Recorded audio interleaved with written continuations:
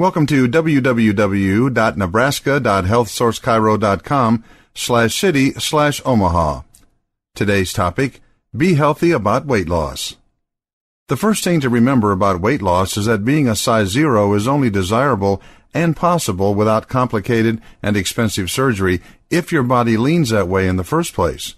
While most of us think about food and gain 10 pounds, there are those who think about exercise and need to have a cheeseburger to regain the calories.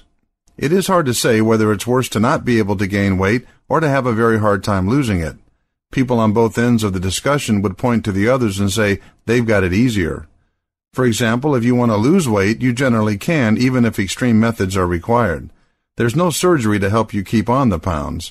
At the same time, there are health negatives on both ends of the equation. Although being a little heavy is worse than being a little skinny, being a lot skinny is worse than being a little heavy.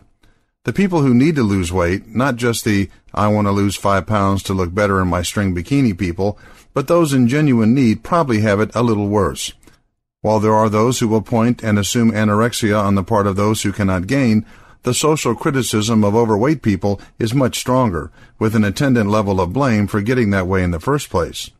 Ironically, such attitudes on the part of the public, and especially by the person who needs and wants to get healthier, can make the whole process that much harder.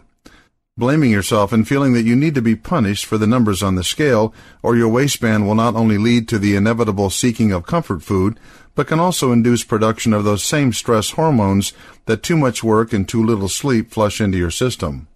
Stress is interesting. In the short term, it provides sort of a protective barrier. That's why people can run themselves ragged with 80-hour work weeks and never get sick. Over the long term, however, it does damage, wears down the system, and waits for you to relax to wreak havoc.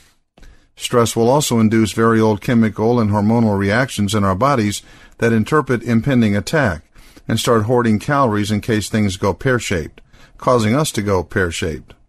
The point of all this is that weight loss will not be achieved by punishing ourselves. That is far more likely to make everything worse by making weight loss more difficult and dropping us into a cycle of anger that causes significant problems. The good news is that one of the keys to weight loss, exercise, releases good hormones and chemicals into the brain that makes us feel better, as does eating the right food. So weight loss can actually be improved not only by eating better, exercising, and getting the proper nutrients, but also by taking a healthier attitude toward ourselves. And anyway, all those stress hormones are only fun for a little while. For more information on topics like this, go to www.nebraska.healthsourcecairo.com/city/Omaha.